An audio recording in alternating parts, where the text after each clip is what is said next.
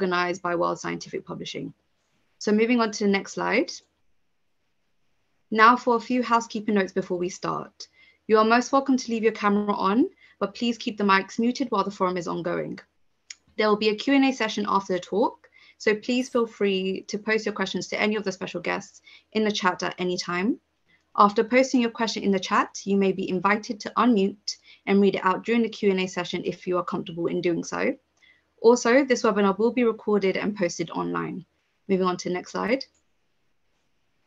So today we are honored to welcome Kishore Mahbubani, Dr. Huiyao Wang, and Professor Wang Yiwei, three of the most notable voices regarding global affairs of China in the modern era, here today as our special guests. Today's discussion will be centered on the 10th anniversary of the Belt and Road Initiative, known within China as the One Belt, One Road, a global infrastructure development strategy adopted by the Chinese government in 2013 to invest in more than 150 countries and international organizations. And Kishore Mahbubani, Dr. Huiyao Wang, and Professor Wang Yiwei will be providing their expertise on the subject and will be offering their assessment today for our global audience.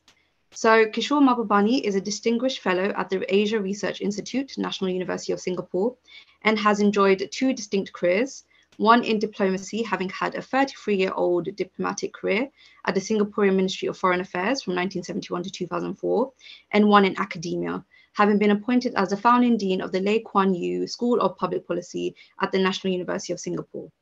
Moving on to the next slide. Dr. Huiyao Wang is the founder and president of the Center for China and Globalization, the leading independent global think tank in China.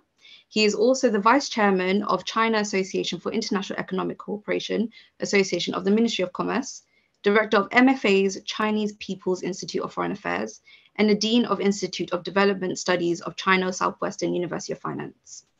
Moving on to the next slide.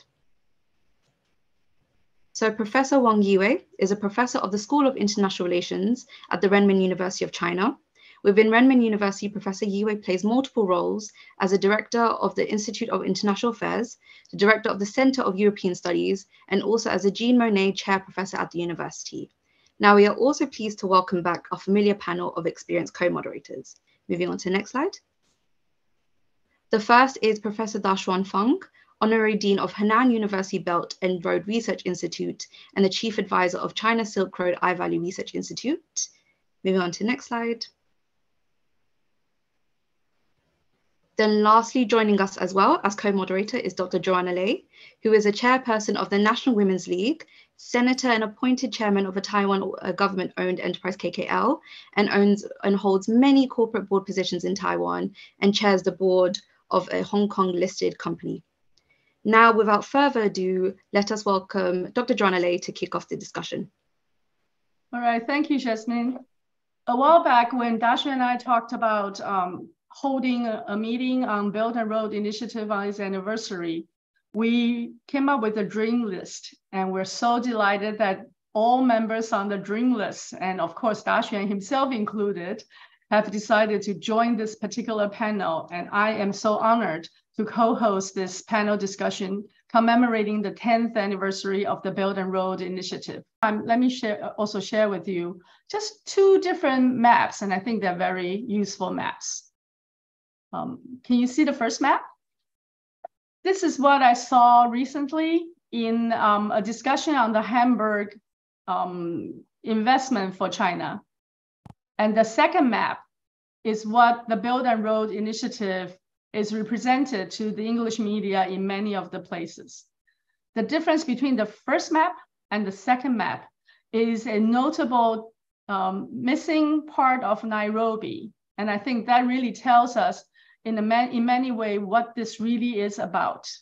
That is, Belt and Road Initiative has a very large focus on the world as we knew it and as it's defined by the traditional powers, but it also has a very strong implication for the— Wait, I cannot see the map.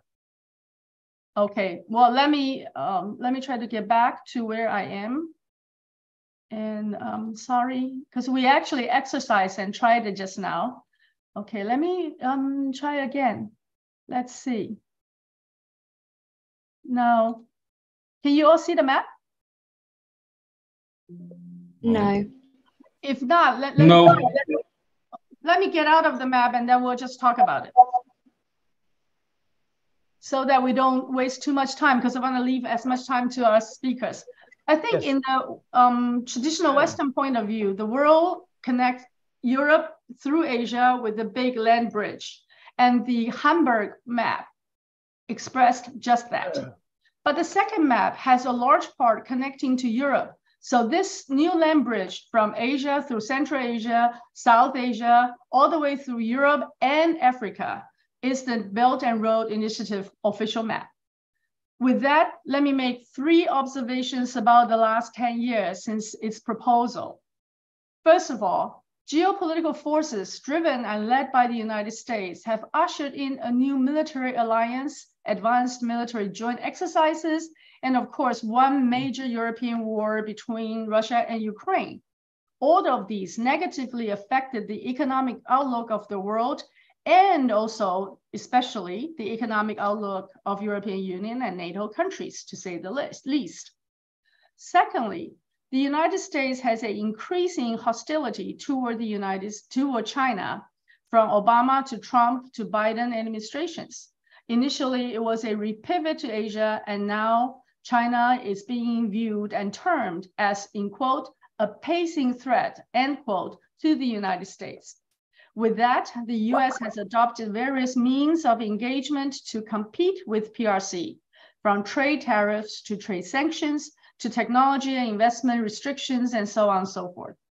Unlike what Yellen defined as measures of de-risking, these measures are broad-based, not narrow, pervasive, not targeted, and they cover from Huawei to BRD to Ningde Shidai, from US listed companies to US financial investments. And sometimes, once in a while, you have a very honest person stating that these specific rules for PRC is designed for national security reasons, and they are intended to strip China of its competitiveness in the frontier of science and technology development. And thirdly, in the interim, the world is in a terrible shape, and we human beings are facing imminent threats of survival in multiple fronts, from COVID-19 to natural disasters everywhere. For example, in US alone, since 2022, climate and weather-related natural disasters have averaged $151 billion per year, based on Peter Peterson's calculation. That's a foundation. A 57% increase from the prior decade and almost 5 times the cost of the 1990s. We humans have not achieved goals set by COP26, nor have we advanced in UN's Sustainable Development Goals in any tangible and meaningful ways. It is against these backdrops that we're here today to discuss the Belt and Road Initiative. It's an alternative geo-economic framework led by the PRC, which many of the West still consider as a debt trap to the detriment of the global South. However, is it another globalization attempt as in the colonial years or the post-World War II era that benefits the strong and deprives the weak? Or can the BRI deliver the promises of developing core infrastructure and market economy in the global South, resolving poverty and other calamities through economic development, and achieving the ultimate change in the distribution of values, which are fair and equitable to resource exporting and manufacturing countries? These are questions to be answered. Let me bring the discussion a little closer to home. In 2022, suddenly to us, and all of a sudden, out of the blue, Taiwan is earmarked as the flashpoint, a most dangerous place on Earth. Recently, with RCEP and BRI steaming ahead, other powers, led by the United States and Western media, politicians and academics, touting Ukraine today, Taiwan tomorrow. The US insisted on having TSMC build a lab in Phoenix for security reasons. Quad, AUKUS began one after another joint military exercise in our neck of the woods. Recently, the Red Flag 23 just concluded a few days ago, and the large-scale exercise 2023 all had our region, and especially PRC, as a potential party in the opposite side of the United States. In considering these, as we're speaking, we're asking why Ukraine today and Taiwan tomorrow? In the beginning, people in Taiwan shrugged it off, saying that this is not possible. But when DPP officials reiterated many of the US positions towards PRC, and the next presidential candidate, Lai Ching-te, just made a few statements in the United States saying that Taiwan must build up its deterrence military force, then the war doesn't seem to be so far away. Why people were concerned initially? Because the last real battle ended on October 5th, 1958, some 65 years ago across Taiwan Straits. 65 years without war. So because we were able to resolve our differences across Taiwan Straits without international intervention or military involvement for those long time, and because we have already traveled down a path of peaceful co-development in the not so distant past. Starting from 2005, Lian Zhan and Hu Jintao met in Beijing. They ushered in a period when KMT and CCP established two forums focusing on peace and economic development, respectively. When KMT won the 2008 general election, the then President Ma Ying-jeou took the baton to the next level. During 2008 and 16, the two governments held 11 high-level meetings between agencies and signed 23 official agreements covering mutual legal assistance, financial supervision, trade, investment, taxation, IPR, flight route, food and produce safety, among others. These were achieved on the basis of the 1992 consensus, a principle that Tsai Ing-wen refused to recognize and Lai Ching-te rejected flat out. So let me conclude with three questions. If we have a real shot for peace, why must we go to war? If we could deal with each other peacefully, why do we need foreign intervention, especially one that carries its own agenda? And if we have an opportunity to bring all countries, especially those that are lagging behind, into prosperity, how can we allow any force pushing us humans into the bottomless pit of death and destruction? With these questions concerning war and peace, please join me in welcoming our first speaker, one of the most articulate and insightful voices of our time, Kishore Mahbubani. Ladies and gentlemen, Kishore. Thank you, Joanna. I'm very happy to be here. Let me begin with just, if you don't mind, before I turn to BRI, two small, maybe technical points. Number one, I hope that everyone who's listening in will be muting their microphones, because unfortunately your presentation, Joanna, was interrupted by people whose microphones were not muted. I hope they'll now mute them.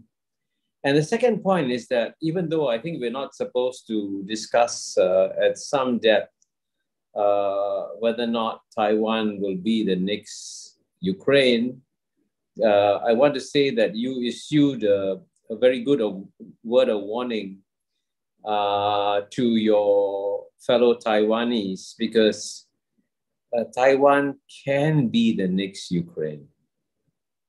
And I think it's important for every Taiwanese to realize that unless the Taiwanese people are very, very careful, they'll be dragged into a war that they do not want. And I think it's very important that you issued that warning. And the reason why that might happen is that there are lots of falsehoods traveling in the world. And indeed, in my remarks today on the Belt and Road Initiative, the key message I want to put across is that, many people in Taiwan and in the rest of the world trust the Western media. And they say the Western media believes in the highest ideals, the highest values. They only search for the truth. They're only objective. They're only impartial. They never tell lies. And yet, the Western media has created one of the biggest lies of the 21st century. And what is this big lie I'm talking about?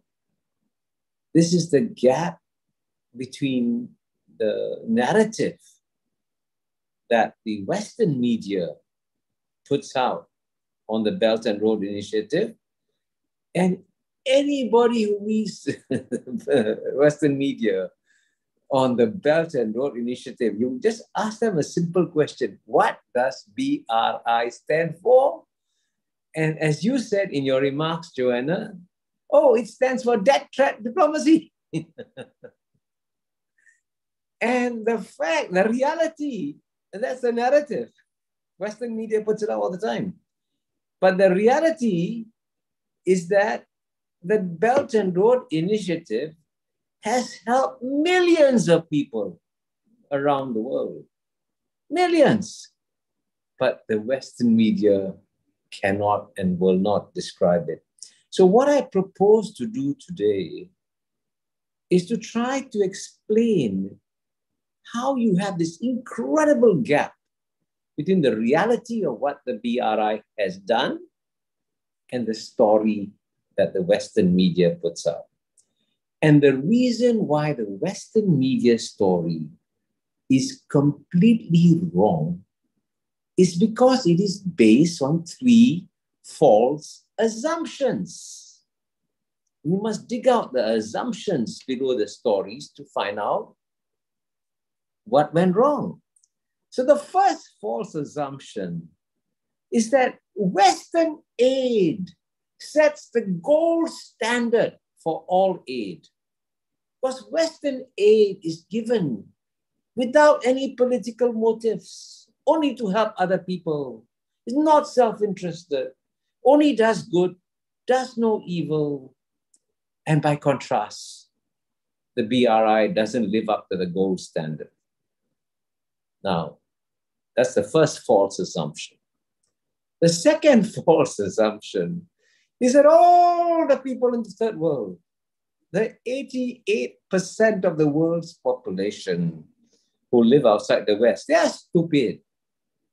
Only the West is intelligent. Only the West is smart enough to avoid dead threat diplomacy. The people in the third world are so stupid. They get sucked into dead threat diplomacy. They have no brains, right? That's the second false assumption. And the third false assumption is that the BRI has done no good anywhere in the world. I mean, it's shocking that these are the assumptions on which the Western narrative is based on. And now let me systematically dissect these 3 assumptions to explain why they're completely wrong. Now, the first assumption that Western aid sets the gold standard for aid is a complete myth. Complete myth. Western aid, like any other country's aid, is self-interested and is never designed to help other countries, but to help the national interests of the countries that are giving it. And if you have any doubts about this, fortunately, I published a book actually about 10 years ago, around the time when the Belt and Road Initiative was launched. It's called The Great Convergence. And I have an entire chapter that points out how remarkably bad the Western aid story has been. And let me just read to you just one or two paragraphs in this book. The first paragraph, this is what I say.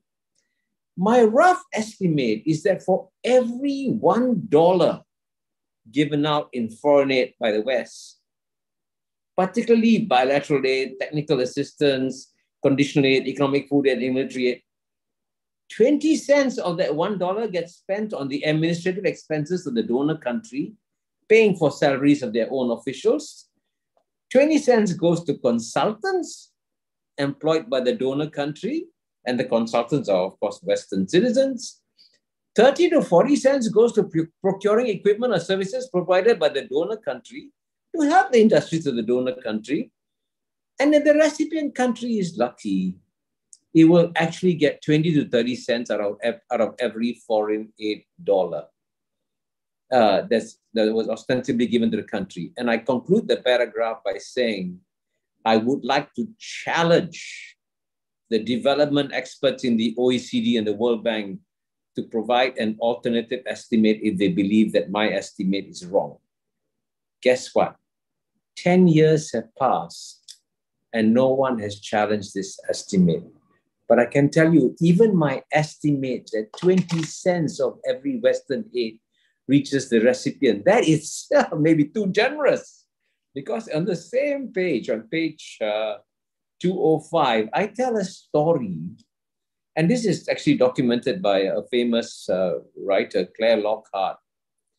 And this is, again, in my book, I say, a villager in Afghanistan told Claire Lockhart, open quotes, we would like to tell you the story of $150 million of Western aid going up in smoke.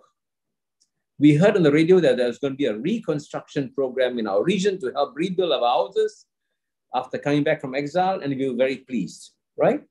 They were supposed, these Afghans were supposed to get $150 million. But what happened to the $150 million? This is what happened, let me tell you.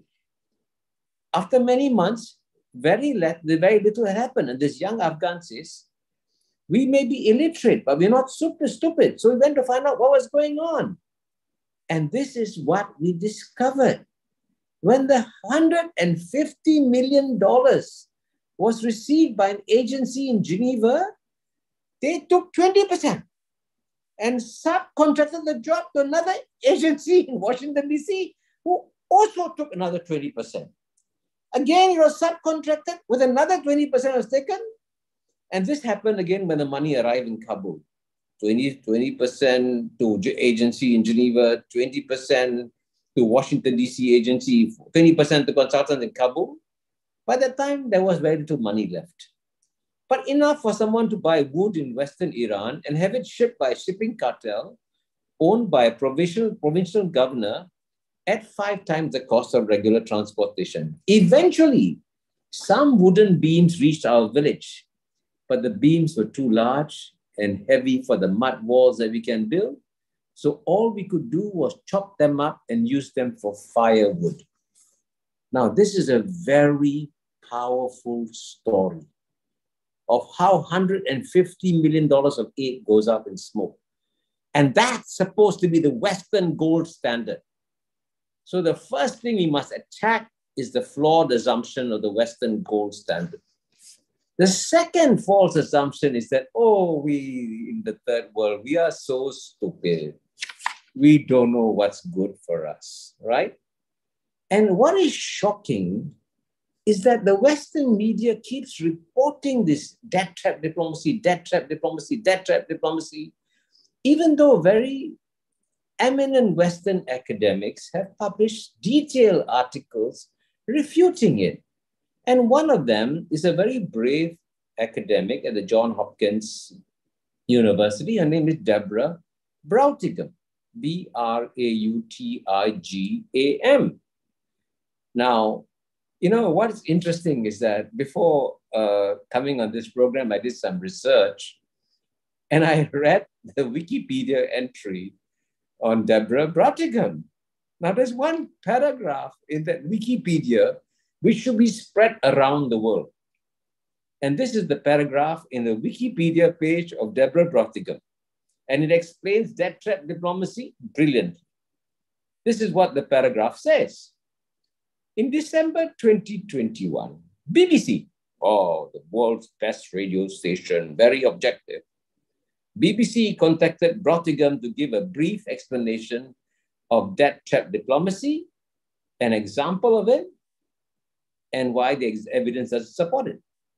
The morning after, a BBC broadcast recording used clips of the brief interview with Brottingham and misrepresented her position on the death threat issue, discarding all the evidence she brought forth that the conventional wisdom was not correct, right? Brottingham contacted the BBC reporter that reached out to her, who said that this was an editing decision by an inexperienced producer. Now, after the BBC had deliberately distorted the views of an American academic, they should have learned a lesson that the whole story of death trap diplomacy is a myth. But guess what? The BBC keeps using the phrase death trap diplomacy, knowing full well it's a lie. Knowing full well it's a lie. And every Western media uses that phrase, death trap diplomacy, even though it is a lie. And this is where I think the Western media needs to really do some very hard reflection on why it is propagating lies.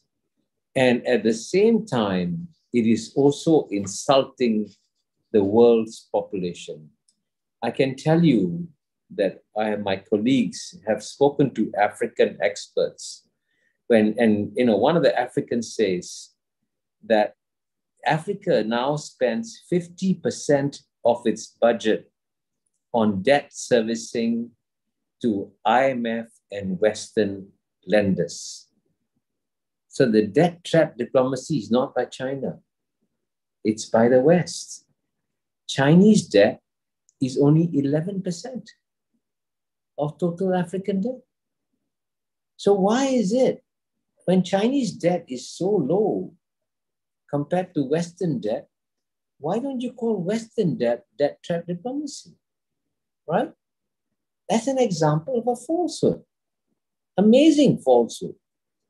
So this, and I can tell you that it is a terrible insult to all of us, the Asians, the Africans, and Latin Americans, to say that we do not know what is good for us.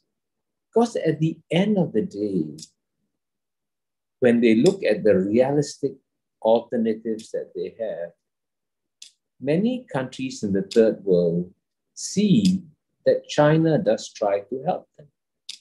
And the story of COVID-19 has not been fully written yet. But at the height of COVID, when third world countries wanted to buy Western vaccines, they were not available. The generous Western countries, which had surpluses of vaccines, wouldn't sell them to Africa, wouldn't sell them to Thailand, an ally of the United States, wouldn't sell them to Indonesia, a good friend. So what did Indonesia do? Indonesia got vaccines from China, right? And this is something that is not known in the West, completely unknown. So against this track record, how can you say that the third world countries are so stupid and do not know what they are doing?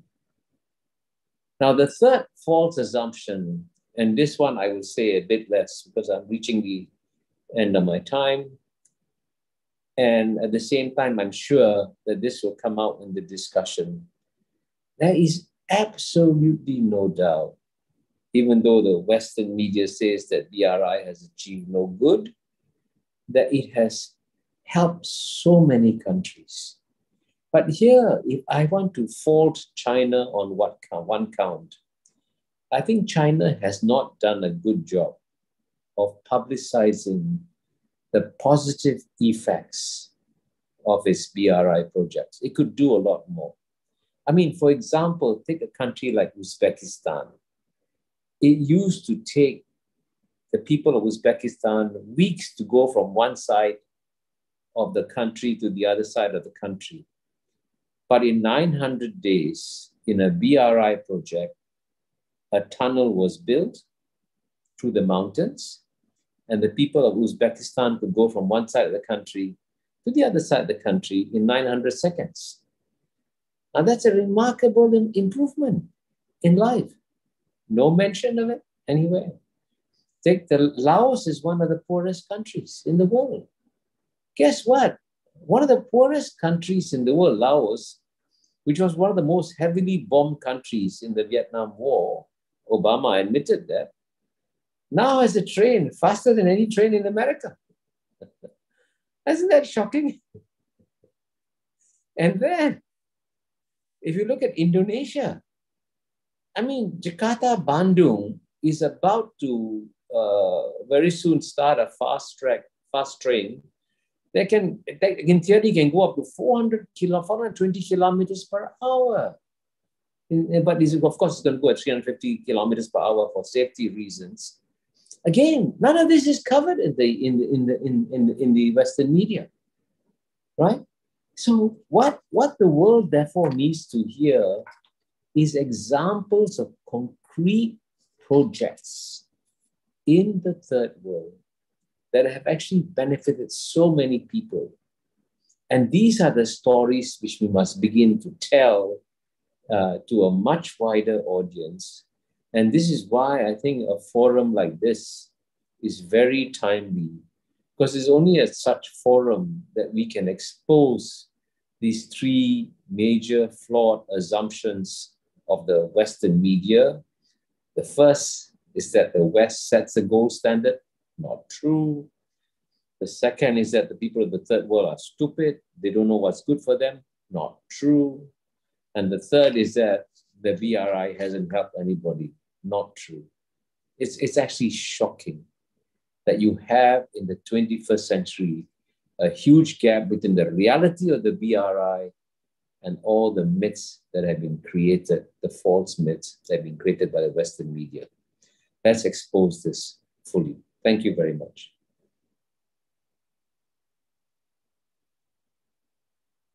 Let me now turn over the floor to my very good friend, Henry Wang.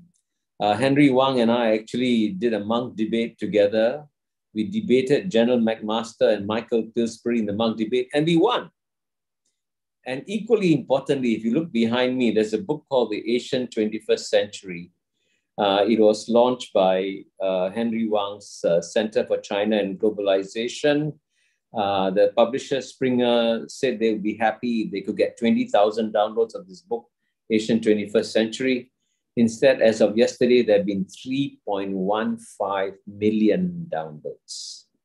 3.15 million downloads instead of 20,000 downloads, showing that the world is psychologically preparing for the Asian century. So over to you, my good friend, Henry.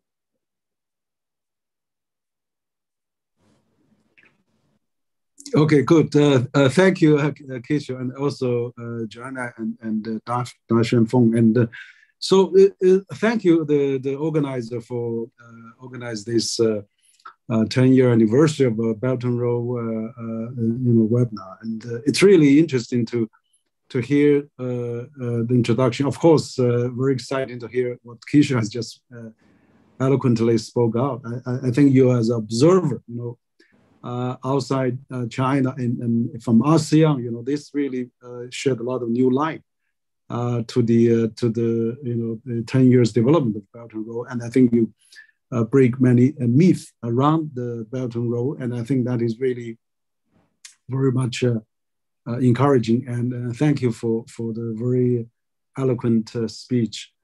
What I actually want to talk, also reflect a bit of Joanna's opening remark, is that we are getting into the world of geopolitical tensions and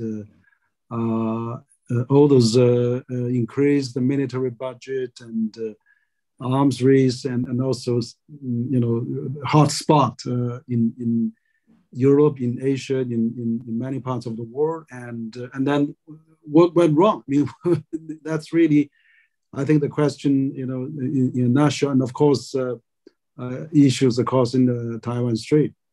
What I think actually for the last 70, 7 or 78 years of, Second World War, we have this economic globalization. I mean, first designed by the U.S. through IMF, WTO, and World Bank, and all those international organizations. And that high speed of globalization has actually come to face challenge now. But I think that globalization has actually transformed the world and transformed many developing countries, and of course transformed China. And of course, all the Asian tigers and all pattern of Japan, South Korea, and then, 4 tigers. And of course, now China. And then after that, India and all the rest. So European, of course, benefited from the Marshall Plan that in the 40s and 50s. So what I'm going to say is that the economic globalization, actually, even though there are some challenges, has actually brought all of us together to the prosperity we've seen today. I mean, the living standard has gone up, dozens of times, if not hundreds, and income has also gone up 100, or if not, at least for China, hundreds of times too. It's enormous. It's enormous, that kind of a transformation. So I'm still a believer of more inclusive globalization. I think that's where we should really continue to pursue. So I'm worried a bit about this security, militarization, and globalization trend that is driven more by the geopolitical rather than the geo-economic or more economic boom. So I think in that perspective, we see, of course, you can see the AIB, China has been proposing, of course, Belt and Road, now proposed for 10 years. And now you have also China joined RCEP, the biggest free trade agreement in the world, and China is trying to join CPTPP, another high standard of, I call it the mini WTO to join. And then, of course, we have China has been actively engaged in the BRICS, which are going to have together with India, Africa, South Africa. Now this global South is emerging. There's 40 countries wants to join BRICS countries. And then you have, of course, China, African Cooperation Summit, China, Latin American, China, Arab Summit, China, Central Asia. So China has been really become a strong pushing force for the globalization now. So for the economic globalization, rather than we are seeing the NATO has been, of course, enlarged, because of this war or not, but also we have the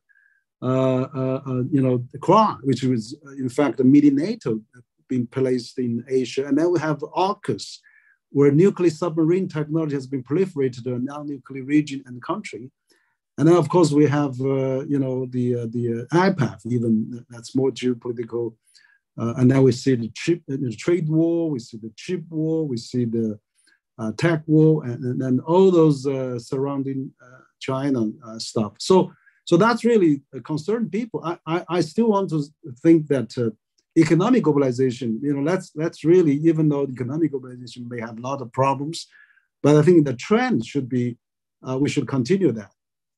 So in that perspective, I think Belt and Road Initiative is probably the largest globalization, economic globalization platform or plan that has been launched, which has really got a lot of attention. 140 countries signed the MOU with China, 30, 40 international organizations like UN and many others actually signed MOU with China. So we see this 180 organization that has all joined this big, gigantic, economic plan to revitalize the global economy, global infrastructure, and global, clean technology and Silk Road, digital Silk Road, and what have you. And that is really benefiting the global South, because we haven't seen a major country. I mean, that's really China's contribution to the globalization, because China benefited from the globalization.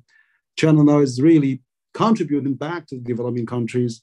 I mean, Professor Kishore Mahbubani just mentioned about those success stories that China has on the African, in the railway in Indonesia, in Laos, and of course in Kenya also they have a successful railway there too. So many examples like that: ports, connectivity, 5G, and all the rest. So I think this Belt and Road is really the stabilizer for the developing country for the economy. Of course, Belt and Road is not perfect. I mean, it has problem, issues, challenges, but by far it's the largest economic plan for the developing countries that ever offered. I mean, I heard many ambassadors told me here in Beijing, said, look, I mean, we hear a lot of good things about Western countries, but where are the plans? Where are the big project to help us? So I think at least Belt and Road have done quite a lot of that already. And it's also good to see now. It's interesting to see that US and EU now trying to copy this plan. And now, of course, I mean, we welcome that. I mean, now they have proposed the Build Back Better World, B3W, and then they have proposed the EU Global Gateway, all focused on infrastructure, trying to help developed countries, which is great. I mean, I'm glad to see that they finally realized that developing country has a huge infrastructure and the connectivity needs. I mean, they all come up with different plans now. So I think now the key is now, why can't we have BRI, B3W, Global Gateway work together? I mean, that would be really great. I mean, we are now having also those tensions, or having so much differences. We should find some common grounds, common objectives. So helping Global South and helping developing countries, and with all those new plan would be great responsibility of the G, of the G3. If you talk about three largest economy in the world, I mean, they have a moral responsibility to work together. So I think that I'm very glad to see just a week ago, probably 10 days ago, that European Foreign Minister, Vice Chairman Josep Borrell has met China Foreign Minister Wang Yi, and Borrell said probably now EU Global Gateway can work with BRI. They don't see how they don't contradict, they could be complementary. So this is really good sign. I really hope that more discussions, more explorations can be followed on that. And I would even like to see B3W, Build Back Better World, to work together with BRI. So I think BRI is a good example, 10 years ahead already, and whereas B3W Global Gateway is only 1 year, less than 2 years old, and we should really all work together. So in that sense, I think that I mean, the US is leading the World Bank, and China is leading the AIB, and we have ADB, Japan is leading, and we have AFDB, European Construction Bank. We have also BRICS, New Development Banks. I mean, why not have all those development banks work together? Let's get a big chunk of B3W, EU Gateway, and BRI. I mean, we form an international development consortia, and then we could probably work together. So I see this as opportunities rather than I saw this as a geopolitical rivalry. I really see this as economic globalization as a pathway for us to get out of this geopolitical mess. And let's focus again, go back to the basic fundamentals of improving the livelihood of the people of all the developing countries, and of course developed countries too. So in that sense, I want to say that why we should really work together. I'm glad to see UK is joining the CPTPP, and China should join that. I hope American could come back, and let's all have a more platform to talk about different cooperation. So that's really my view is that BRI can stimulate another round of a new globalization. BRI can really usher in a new focus on the development infrastructure, whereas China already done that very well, lifted 800 million people out of poverty, built the largest infrastructure networks, most advanced in the world. I mean, if you talk about infrastructure, I mean, just give an example. The total length of fast train networks in China is equal to the next 10 countries combined, whereas the US military budget is equal to the next 10 countries combined. So you can see that China is concentrated on economic construction, and that really should be continued. not only for China, but for the world. And we hope that all the countries can work together. So finally, just a word about Taiwan. Joanna mentioned about Taiwan Strait. I still also think that economic integration should be really the way to go, because I remember that before China took over, 5 or 6 million mainlanders flooded the Taiwan, and then it's prospered Taiwan. We have, the Taiwan enjoys the biggest trade surplus with mainland.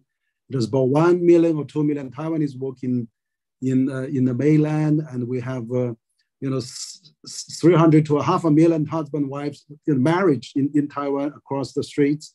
And then we have many student exchanges too. So I think this economic globalization will eventually happen if we continue that momentum, and let's stick to the 92 consensus. I mean, everything will be gradually build it up, and through the economic integration. I mean, I was visiting the European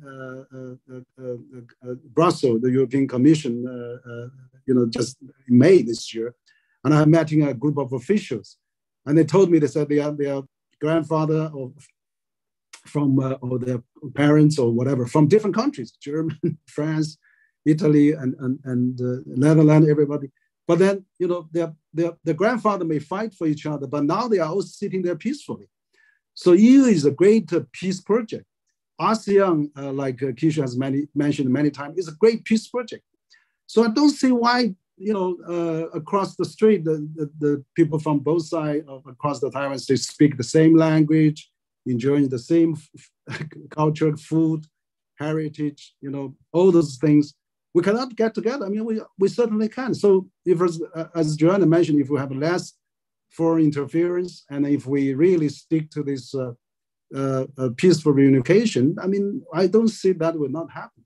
Let's really intensify the people-to-people exchanges. Let's have all the, let's have a few million Taiwanese working in China, and have a 10 million tourists from mainland visit Taiwan. I'm sure they will get along, and they will get together, and then they won't separate. So I'm cautious and optimistic. I think we should have less, interference from outside, so there could be less exercises, and less. China was provoked by all those, different violation of free communique and many things. If we really calm down, I mean, things will get much better. So I think I believe that even people with different language, different culture, different ethnic nationality, they get along. ASEAN and the EU is a good example. Why can't we, Chinese across the street? I mean, absolutely we can. So I want to conclude, I think economic, BRI and all the economic arrangement would be really great way to go. Let's improve on that.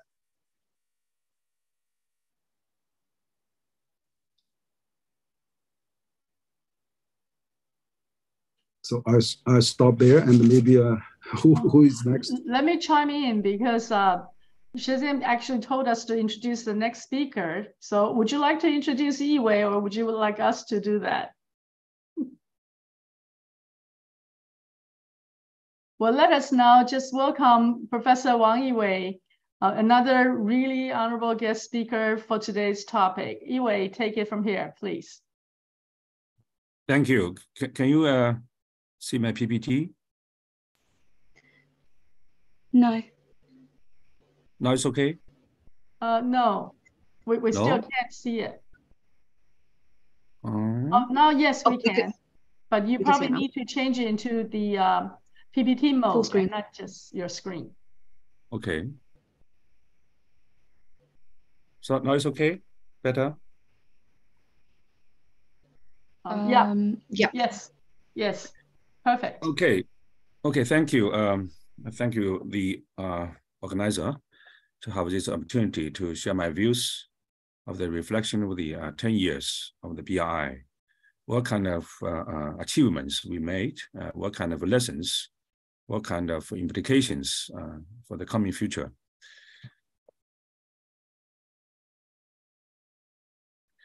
Okay, what will be, I think it's been quite successful, no doubt. Why? Because the US and the European Union also have their version of the BRI. 153 countries, and plus 32 international organizations that signed an MOU of the BRI with China. You know, among 181 countries, we have diplomatic relations, and 193 members of the United Nations. So majority of the whole world actually joined the BRI. Quite an achievement, of course. And that's the reason the US and the European Union also want to hedge or balance and put forward their own BRI. So that's definitely great achievements. And the World Bank 2019 published a very important report on the BRI economy, indicate that if all the projects of BRI fully implemented, they will lift the poverty of more than 32 million. So that's a huge contribution to the SDG. In September, we will have the mid-review of the SDG. China actually, ahead of 10 years, achieve all the goals, particularly over the lift poverty. So Chinese modernization actually very attractive to the world, particularly to the developing countries. If China can, why not those countries? You know, before the opening reform, China's per capita GDP is only 1/3 of the South Sahara African countries. Why we achieved, why those African countries are all developing countries now, even like South Africa used to be the developed country, but now it's developing country. So what we can share with our modernization experience. The second, what kind of lessons we can learn, we can do better, of course. And what about the future? So the three basic questions. First, what are we achieved? These are the 5 pillars of the Belt and Road Initiative, the policy coordination that Chinese dream and the other countries dreams. We say dream together, great harmony. So not to replace somebody's dream, we are share the synergy with the strategies. And the second, facility connectivity, like the Laos, Calcutta, the railway, from the air, the maritime, and the land, and also internet. Like China ASEAN information port, huge projects on digitalization, and unimpacted trade, e-commerce, like China Europe Rail Express, actually connected Chinese more than 60 cities with more than 25 countries in Europe. It's among the 200 cities, actually. So it's very important, particularly during the COVID period.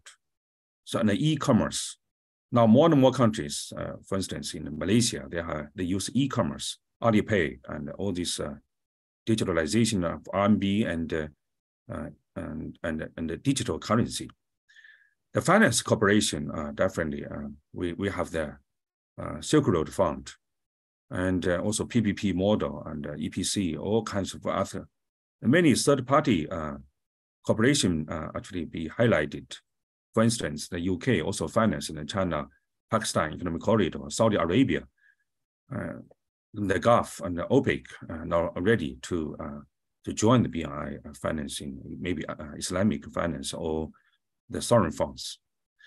And people-to-people exchange. And now Chinese people, they can have the Chinese passport, can visit many countries, including European countries, without need for visa. All those are actually the 5 pillars making lots of achievements. And we can think about why China put forward the Belt and Road Initiative. That some people think about only the #1 nations in the world, like the US after the World War II, put forward the Marshall Plan. Why China actually is the #2 world economy. 10 years ago, the only 60% less of the US GDP can put forward the BRI. But 10 years ago, actually, China's industrial values overpassed the US as the #1 industrial power in the world. And China has the most completed categories of all the industry systems. So that reason, anything built or constructed by China is most efficient and the costs lowest. That's very important, as Professor Mahbubani mentioned about the foreign aid of the West. Actually, it's lots of money wasted and funded by themselves. The recipient countries benefit very less. But China's investment actually is more focused on the local people and then infrastructure building. Is to share the experience of China. If we want to reach, build the road. So I think that's basically the China as a world factory. We can provide something that the US even cannot provide. The US actually industrialization happened 100 years ago, or even 200 years ago. Now the more private companies, private capitals, not so much interest in financing the infrastructure, even domestically of the United States. So how can you rely on the US financing the infrastructure for other countries? I think that also this China's volunteer to change the path with the so-called engagement with the United States. 10 years ago, before China, made in China, is 1/4 go to the US and 1/4 go to the European market. Actually, China as a world factory, only 20% made in China can be consumed by the Chinese people domestically. So majority of the made in China should go to abroad. So not just go to the US and the European market after the global financial crisis, debt crisis, the middle class shrinking. They cannot buy so many so-called made in China, so-called the overcapacity problems coming. And then China need to discover the new emerging markets. So that's the Belt and Road Initiative was launched. So we need to make money outside of the developing country, but the developing countries majority. So what's particularly what we achieved? I think the first one is a proactive strategic shift. In the past 100 years, China is also eyes the West. As we look to the West, we can learn from the West, integrate with the West. But actually, China is difficult to be westernized as a so huge country, population country. So now China not just eyes on to the West, but also to developing countries. So this is, we said, the dual circulation strategy in the globalization. Now China also put for the dual circulation domestically. The second, I think that China not just a follow of the West, but now it's a leading country. Some people even say China is a superpower. I say China is a super nation state, super developing countries. So what China can achieve, actually, we can, maybe it's a model for other BRICS and other developing countries, as we mentioned. Thirdly, I think that we are redesigning the future of the globalization. Without the BRI, now the globalization is in danger. So the BRI actually points that globalization steers the direction, but it needs more balance, and need more inclusive, need more win-win and sustainable. So focus on the developing countries. Actually, is the potential of the new directions. Profits comes from those countries. So I think that's we do successfully. Fourthly, I think the BRI, the principles, we say it's a build of all, by all, and for all. That kind of principles are not so many challenges by the West. Even we say Wutong, the 5 pillars of the mutual connectivities. This is also draw the right direction for cooperation. We are not want to replace other countries' strategy. We are synergies for the strategies. The West actually not a question about the principles of the BRI. The only question about why is China, not the US or any other Western countries, to do that. So it means the BRI do the right thing, point to the right direction. Even their question about you have your Chinese intention want to achieve or influence. So they all have their own. They want to balance China's influence. That means is they do the right thing. Also, the fifth, I think the BRI changing transformation.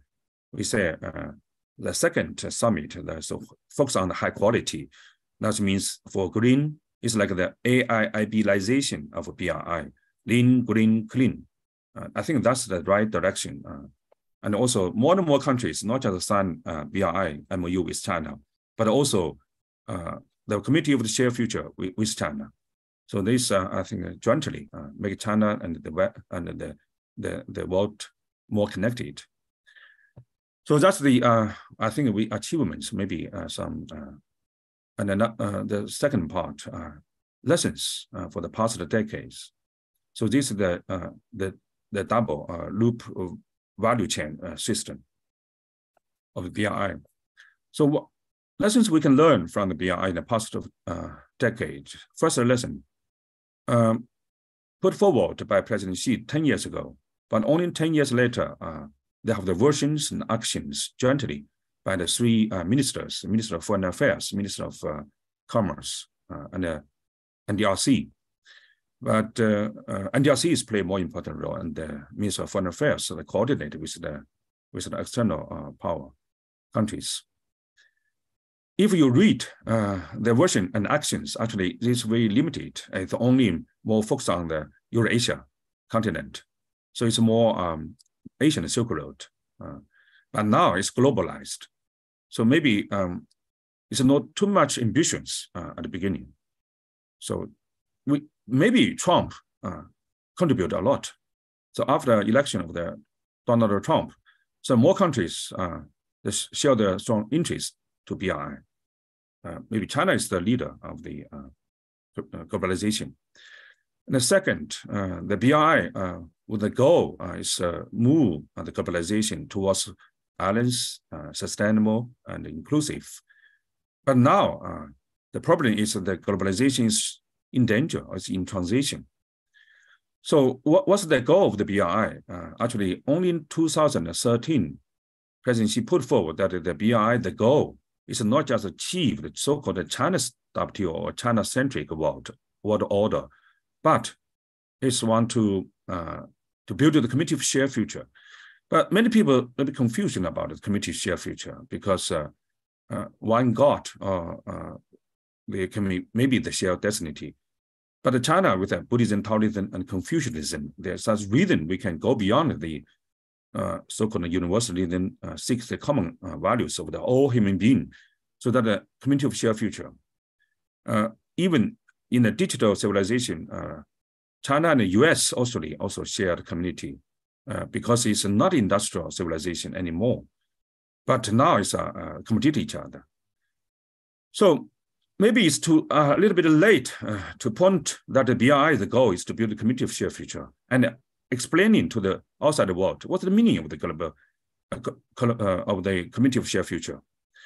The BRI originally was called the One Belt, One Road, later the Belt Road Initiative. But today, the Community of Shared Future for Common Destiny now is for humankind is a different translation, make people confused.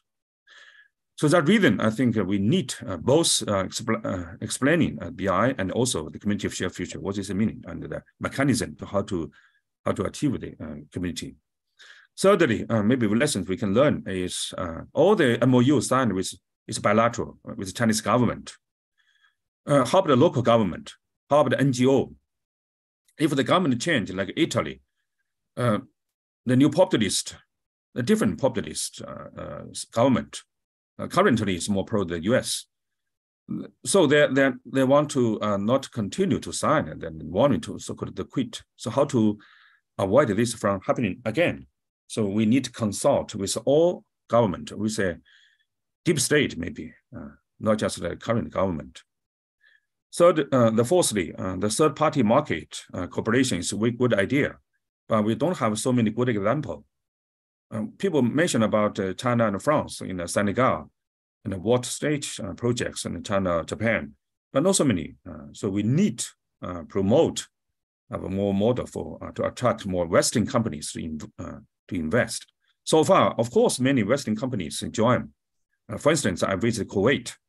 The finance of the $20 billion for the new campus. Majority, 80% actually constructed by Chinese companies. But the consulting, even before the environment or sustainable, all those software are actually designed by the West, like the McKinsey. So they make the huge money actually, but the people not pay attention to that. So people only focus on the US ban the BRI. Actually, the US companies join, make huge money in the projects. So that's the, maybe we can learn lessons. And then the third part, what with the coming future. So the coming future, the world actually is now divided. It's like a so-called rule-based international order. Like the Chinese eat noodles with the left hand still WeChat or online. And then West claim that you save one hand is the unfair competition. And then you, in the name of the safety or security, the ban Huawei. So that's the world divided. So that's major challenges for the BRI in the coming future. And then for the future of the BRI, it's not just the reform the globalization. The USA actually make a revolution of the of the globalization, want to build a de-risk, to de-China-ized globalization. So that's basically, it's a huge challenge for the BRI. So the many countries like Botswana want to take side between China and the US. The US also want Italy to quit because Italy will be the rotating presidency of the G7 next year. So US want if you not quit, and then you cannot take a leading role in the G7 because the US led the G7 in the West, and they said that is against the China-led BRI. Actually, it's not China-led. It's not contradicted. It's not a zero-sum game. And the second, maybe we can do better. Is about the financing. Before it's the build, operation, transfer like Tanzania, Zambia railways, but that's not so successful in the economic running. It's political contribution. And then more the EPC model, so the environment, engineering, procurement, construction, now plus investment, plus finance. It's not works on well, like Ukraine. We financed billions of the US dollars in building the ports and the subways in Ukraine. Now there's a war. So who will pay back? Because we need 10 years, maybe at least, to pay back under the EPC model. But now, so no one can pay for that. And then the so-called the PPP model, but the private companies, including in China, they feel the difficulty to involve because state-owned enterprises play a more important role. And then developed countries, particularly in Africa, they more trust the Chinese government, the more trust the central government, the more trust of the state-owned enterprises. There's not so much trust of the third party, like the European companies, and then private companies. So that's a problem. And also for how to do that, at the beginning we said one country, one policy, but now people say this is unfair competition. So we need to coordinate and make it bilateral to multilateral, but it's very low efficiency in coordinate. So political circle and economic circle and maybe invest is not so coordinated. The third challenge is actually the BRI countries. They are contradicted. The economic maybe developing country, not so developed, but the political system, the software actually is West, even double. For instance, Mauritius I visit, they have two legal systems because they're colonized by France and Britain separately. So the two legal systems, how to coordinate. So China, we say they coordinate the China model, the BRI countries model, or the colonials model, or international model, or standards, or like African Union's standard. So different levels of the standards need to coordinate. It takes time. The fourth, maybe is for China. The major challenges for China now economic, growing not so rapidly, not so strong. The Chinese people not so much support, even the youth employment. And then the Chinese people even think about the outside world. It's also many dangers, many risks. If you hire the Chinese workers to work outside of China, it's difficult, whatever you pay. So that's also a problem. The fifth, of course, this is safety of the infrastructure, like the North Stream, the second explored.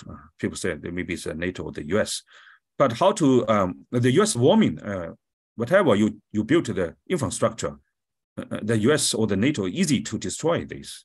So make many countries worry about to build the infrastructure maybe is in danger. So what we can do better? So what China can learn from the past experience or lessons? I think the first lesson we can learn is the BRI is to show the comparative advantages of China, that our system. We have a strong stay on the prices. We are the manufacturing power. But if you say the international capacity cooperation make the China's industries transfer to Vietnam, to Myanmar, to India, make China also suffer like the US, this is a challenge. Maybe Chinese people think about this unhealthy in the long term for China. And the West also competitive with China, they learn from the BRI actually. The second, China's comparative advantage as the most completed of the industries, of the cluster of the industries, whether they can continue. The Americans, so-called the Indo-Pacific strategy, want to replace China with India as a new world factory and the leader of the global South, and they even claim China is not a developing country anymore. So then China's investment of foreign aid is not just according to the South-South cooperation. So it's also challenging. And of course, other challenges as well, like the BRI's goal, we said is we focus on external market, making money. But now it's not just the market expansion, but also system. The basic logic of the globalization and the international system is now in danger, is in transition. The developing countries not industrialized yet, but now digitalized. The huge, pressure and the depths after the 3 years COVID, the European, the many like Sri Lanka and African countries, the Chinese government volunteered to cut 77 countries of the debts to China 2 years ago. But Chinese people will complain about that. And also Chinese government put forward a dual circulation strategy. And then many people question about whether China more focus on the domestic circular, consumer-driven economic growth to provide enough jobs. For instance, this year, 12 million university students graduate. So we need to find the jobs for them. More than 20% of the employment of the youth. It's not that we don't have enough opportunities, but the expectation for work maybe is not. For instance, in Beijing, 5,000 yuan per month is not attractive to those. Even they stay home, they do not want to work. So how to encourage them to work in the BRI countries? And then so-called high quality of the BRI construction. What's the mean with high quality? The US and the Europeans say high quality, but it's too high. Maybe it's not adapted to the local conditions. And China also focuses on high quality, how to coordinate high quality and the private companies and then different mechanisms and for financing. So we need to top down and button up all those to coordinate with central and the local governments and the NGOs, even like in Pakistan. There's not in a period some provinces and also governed so well. So I think there are three difficulties in the coming future. The first difficulty, as I mentioned, there is decouple or the de-risk. So globalization is in danger. Even we say reform the globalization is not the direction. So people worry about whether the world will be divided, the US-led Western globalization or China-led the BRI globalization, so-called the new Cold War. The second challenge is, so we say the BRIs contribute to the internationalization of RMB, but so far the US dollar hegemonic power is difficult to be challenged. The internationalization of RMB is very limited, so-called debt trap, because China is not OECD member. So that's the reason the Paris Club with the IMF or the World Bank and the OECD to jointly of the global financial governance. China, we say we are still developing country. We are not joined OECD. So the China, they have different coordinate with the Paris Club of the debt. So that's also the reason with the debt trap. And then RMB internationalization also fails the long-arm justification of the US, like to Huawei and the many Chinese, not just the Chinese and even the foreign companies that dare to involve the financing because they're worried about the US sanctions. The third difficulties, transformation to the digital, green, the smart, and also to deal with the COVID, post-COVID, the challenges. So we need both industrialization, digitalization. We need to both economic growth and to cut the debts. All of those difficult to coordinate. And the fourth, as I mentioned, is so-called the duality problem, how to deal with the BRI countries. Actually, the government changing rapidly, and then they are still think about they want to learn from the West. They are not trust so much about China. It can be long-term to provide a security guarantee for them. China is only the world suffered the so-called dilemma that the development is more with China, but the security safety is more with the United States. When China and the US confronted each other, that those countries felt the dilemma. It's like Australia and many BRI countries.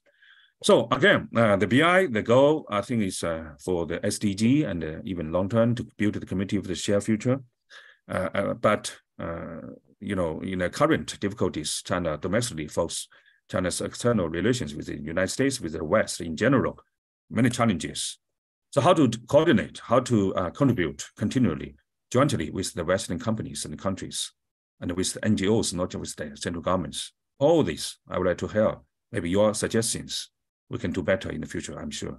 So thank you for the invitation.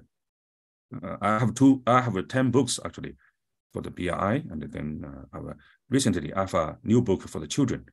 So better if I can meet you and then give to you different versions. Thank you. Thank you very much, Yiwei. I want to thank all three speakers this morning.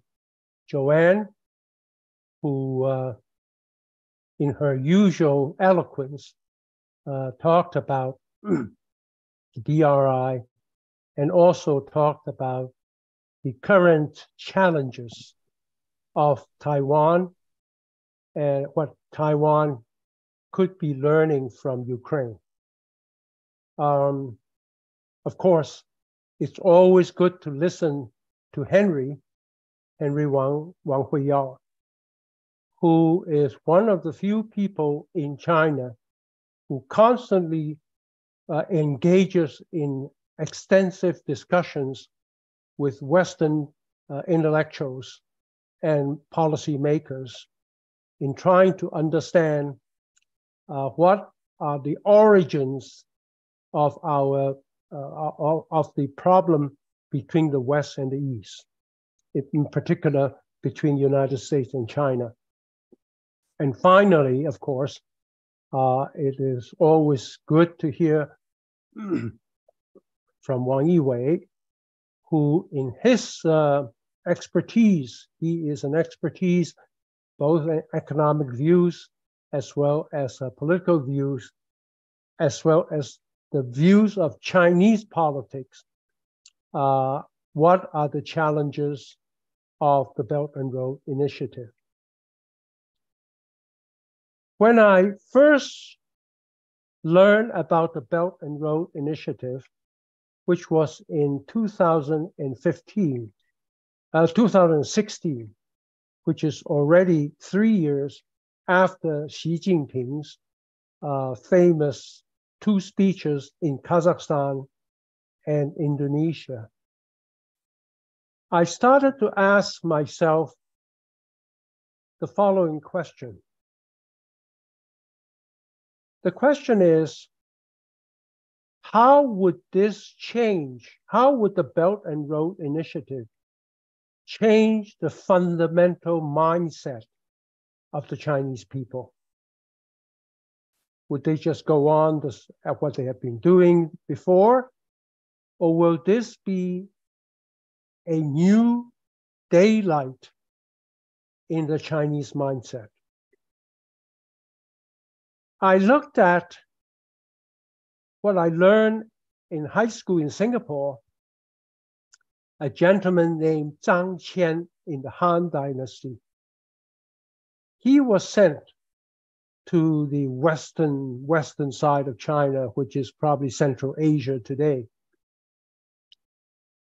And in Baidu, they referred to him, and to my great surprise, as the first Chinese who opens his eyes to see the world. Well, by the time Han Dynasty is around, that's already a few thousand years of Chinese history. And yet in those few thousand years, only Zhang Qian was the first person to open his eyes to see the world. That was surprising to me. The second surprising to me was that when I visited Kaifeng, in China, about 8 years ago, I learned that in Kaifeng during the Song Dynasty,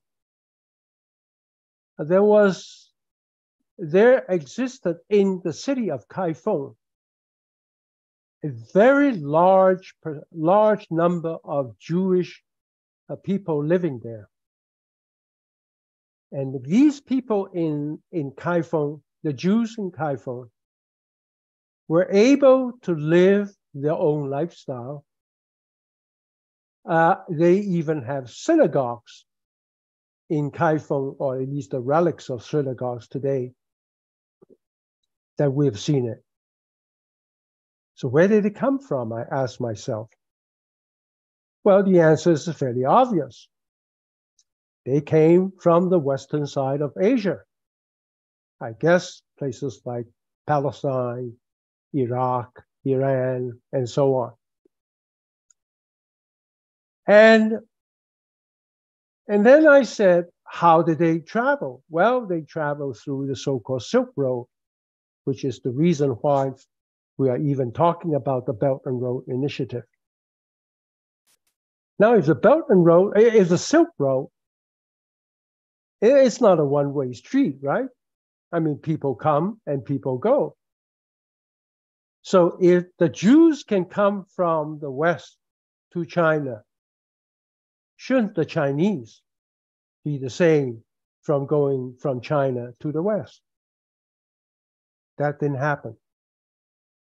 As far as I could tell, there were no Chinese ever found in the western side of Asia. Now you may say, well, the roads are difficult. Well, it's pretty difficult for the Jews also. But somehow they overcome this, but the Chinese did not. And the reason I think deep down was China and the Chinese were a very inward-looking people. The inward-looking is almost part of the DNA of China. I give you another very interesting example of how inward China would be. You know, there are over 3,000 universities in China today, maybe more now. My data is a few years old. Of all these 3 universities in China, you can actually find only a handful of those that will have any interest in studying South Asia. By that, I mean Pakistan, India, and so on. Well, India is not a small country, and it's a close neighbor. Today, it's even bigger than China in terms of population. It has just surpassed China in population. And Indians, whether you like them or don't like them, they are not going to go away. So you better learn how to like them, or at least understand their lifestyle, their ways and means, their history, and so on. Only then that between nations, can one find some credible way of finding ways to coexist. So that's why I thought the Belt and Road was such a fantastic initiative.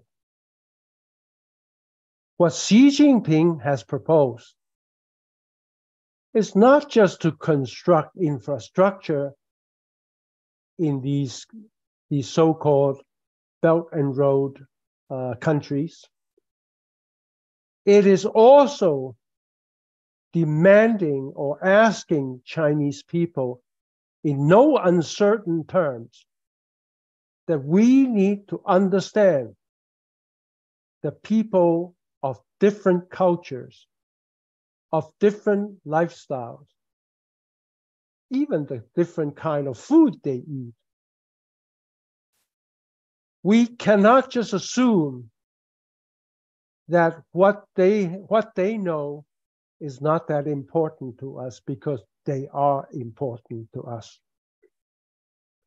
With that in mind, I began my 6 or 7 years of deep interest on the Belt and Road Initiative. And the end result was a book called China's Millennium Transformation, the Belt and Road Initiative, which is published by World Scientific, which I'm very grateful for. And I'm also very grateful that this month, a Chinese translation by a team of 9 translators from Hainan University will be published. So I think for the West to sort of poo-poo the Belt and Road Initiative is a profoundly unfortunate thing. Profoundly, because as far as I can tell, this is the new normal for foreign diplomacy. It's even new normal for China, because until the Belt and Road Initiative came along, I am sure the mindset of the Chinese foreign policy is not what it is today. I want to especially thank Professor Browdingen of Johns Hopkins University. I never met her. She's obviously unbelievably brilliant, and you should all read her papers and watch her YouTube lectures. But she gave me an understanding of how China worked in Africa, even before the Belt and Road Initiative. It's not the technology. It's not the economics, as she said. It's the attitude of the Chinese people and the Chinese policy maker. When the attitude is wrong or flawed, it's hard to do anything right. Thank you.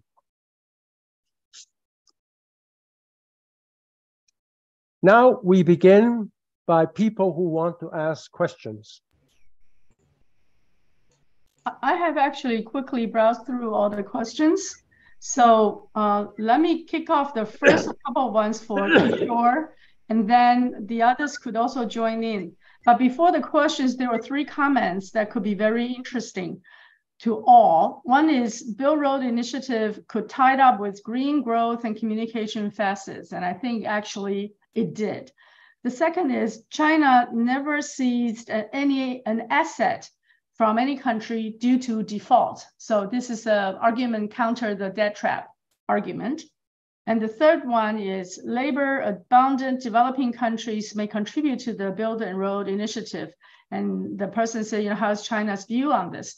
And as far as I know, the locals in those countries, especially with the major infrastructure projects, are actually part of that building workforce. So Kishore, here are 2 questions for you. One is how to counter the strong Western narrative. And the second one, they're all together 3. Second one is, how is India's position on Belt Road Initiative? Would the youth in India actually suffer through not participating in this or missing the opportunity?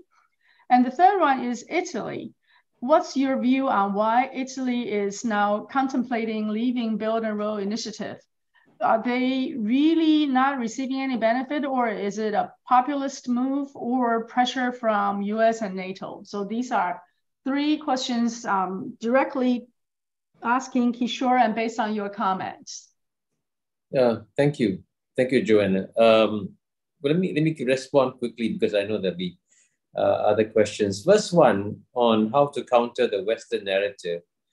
I think it's important to understand that this Western narrative is not just driven by the media. It is part of the much larger geopolitical contest that has broken out between the United States and China. You know, and you know that my book Has China Won, which has also been translated into Chinese, discusses that. And it is since the United States is trying very hard to preserve its #1 position and keep China in the #2 position, it obviously is not in the interest of the United States to see China succeed in the BRI, and therefore the United States will do its very best to ensure that the BRI fails in one way or another. If they can't stop the projects, they can stop they can alter the perceptions of what China is doing. So what is happening, the distortion of the Western media on BRI is part of a much larger geopolitical struggle. And since that geopolitical struggle will carry on for the next 10 years, I guarantee you that the distortion of the BRI in the Western media will carry on for the next 10 years. It's part of the geopolitical contest. It's one instrument that the United States is using to maintain its advantageous position in the contest. But nonetheless, by the way, this doesn't mean you should give up. And I'm glad that Das Wan Feng referred also to Deborah Brautigam, because it's people like her who are brave enough to stand up that we should listen to, and we should also share her views more widely. There are other Deborah Brautigams, by the way. She's not the only one. The second point on India, I think the Indian decision not to join the BRI is also related to the broader relationship between China and India, which was more or less stable and comfortable for quite a while. Indeed, it was improving quite a bit when Prime Minister Narendra Modi came in, because Prime Minister Narendra Modi and President Xi Jinping spent a lot of time with each other, talking to each other. And in fact, they spent more time than any other two world leaders have. But as you know, there was an unfortunate skirmish at the border in June 2020. And since June 2020, relations between China and India have been uncomfortable. And in some cases, there's been some hostility too. So as long as relations remain uncomfortable and as long as there are problems at the border between China and India, I predict that India will not join the BRI. And of course, India has a specific issue about the China-Pakistan economic corridor going through Pakistan-occupied Kashmir, which is, of course, as you know, claimed by India also. So that's another problem. But at the same time, I want to emphasize that even though India has not participated in the BRI, India is actually a very active player in the New Development Bank, the BRICS Bank, which is based in China. India has accepted loans from Asian Infrastructure Investment Bank. And indeed, India is, I think, the single biggest borrower, I think, from AIIB. I may be wrong, but I think that's what I remember reading. So India's cooperation with China, therefore, in other areas can continue, even though India will not become formally a member of BRI. Now, in the case of Italy, there's no question that Italy's decision to leave is driven by pressures, external pressures. And clearly, the United States has been putting a lot of pressure on European countries to opt out of the BRI. I mean, clearly, because the success of the BRI is seen as a loss for United States. The failure of the BRI is seen as a win for United States. So for the United States, since Italy was the only member of the G7 that had signed on to BRI, the United States put a lot of pressure on Italy.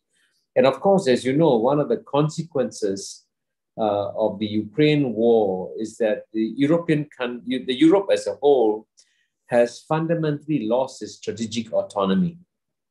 Europe was positioning itself somewhere, hopefully in the middle between China and the United States.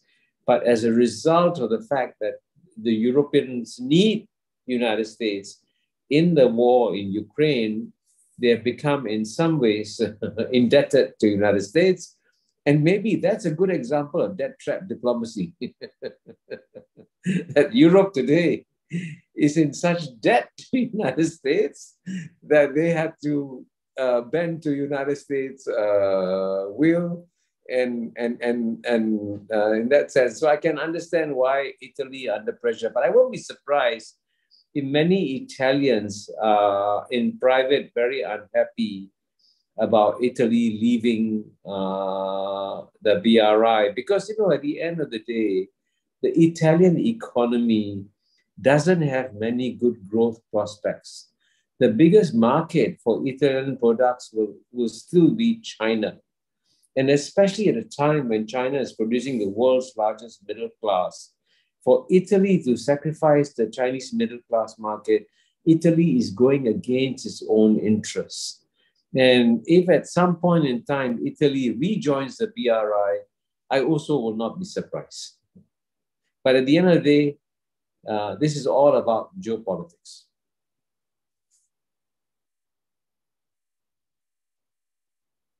As usual, words of wisdom from Kishore. I have the question asking all three speakers on how can China improving its BRI messaging, very close to what Kishore was asked on the first one. And now there were a series of questions for Yiwei. So I'm going to read you some of it so that you can prepare yourself. And then I'll come back to Huiyao for a very key question for him to address. So for Professor Yiwei, people ask you about BRI's potential role in, for example, stopping Ukrainian war and stabilizing world economy, whether there is possibility for BRI to have a common currency. In the worsened economic situation in China, can China still have the financial power to continue its BRI initiative? And there's common Western criticism about lack of public participation or transparency, and what's your take on that? So these are for Yiwei to address later. And for Professor Huiyao, you did mention about other initiatives such as, the question asked about BRI and other plans. And so if I mistaken your question, you can come back later. I assume it is because you mentioned about Build Back Better and European Gateway. So are there ways for BRI to work with other plans? It's a question to your presentation. So Professor Huiyao, would you please start? Sure. Thank you, Joanna. And I think as Yiwei mentioned, China started this infrastructure Belt and Road Plan. I mean, also, of course, not limited infrastructure, but also other connectivity activities too. So I think CCG, I think that we actually participated in the European Union quite a few years ago, Euro-Asia Connectivity Index studies. Basically, I think it's evolved from that to the current EU gateway, global gateway. And so I think there's a lot of similarities actually, because it's all emphasized a lot of on infrastructure. There's a lot of emphasis on the clean technology, and clean and green and all those emphasize. And of course there's all want to avoid debt trap and all want to be more connected, and they're also involving more international agencies participation. Of course, Belt and Road already have 30, 40 international organizations MOU being signed, but we could add more. I mean, particularly I see AIIB, which is most of the Western countries are in it, and also World Bank, ADB, FDB, and European Development Banks, and all those working together. So I think those really have a lot of common objectives. And also China has signed MOU with Japan on working on third countries, with France working on third countries. It's actually another way to say working in the developing country or working on the Belt and Road project.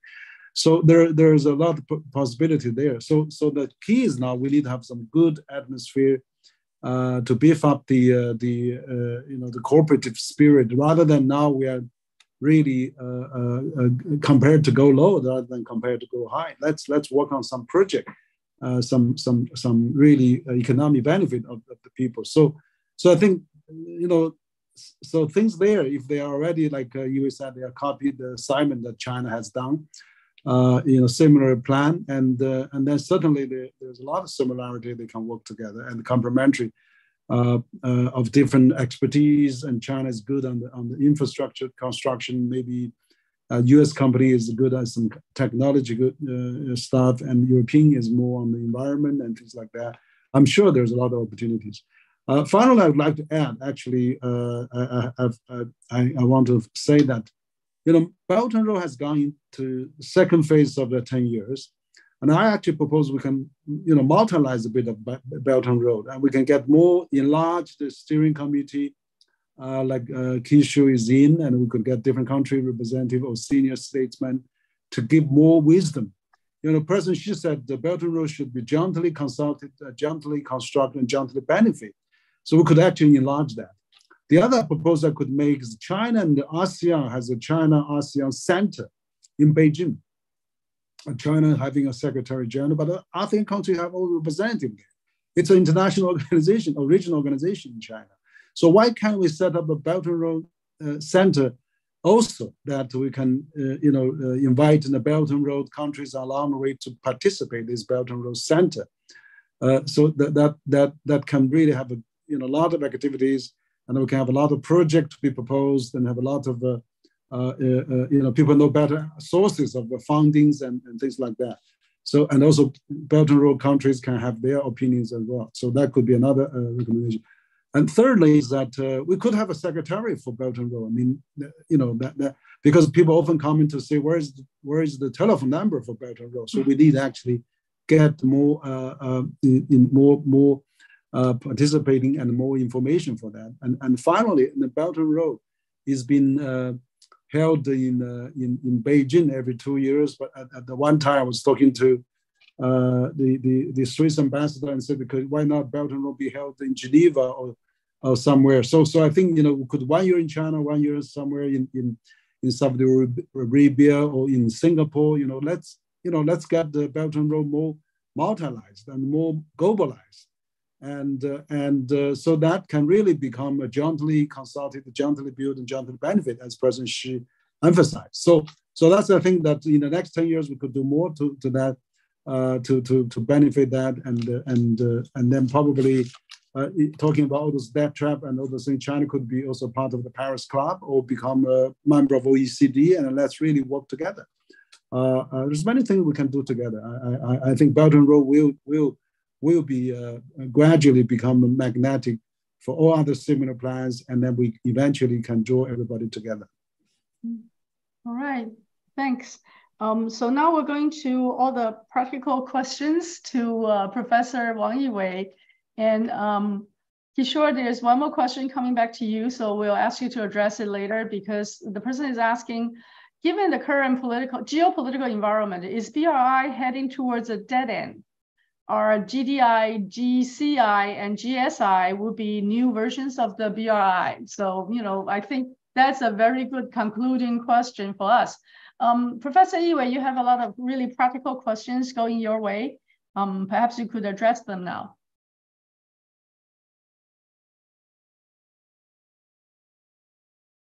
We can't hear you. You have okay. Yes. Firstly, how can we do better to send in the BRI message? I think we can learn from AIIB, as I mentioned, lean, green, clean. It's easy to remember.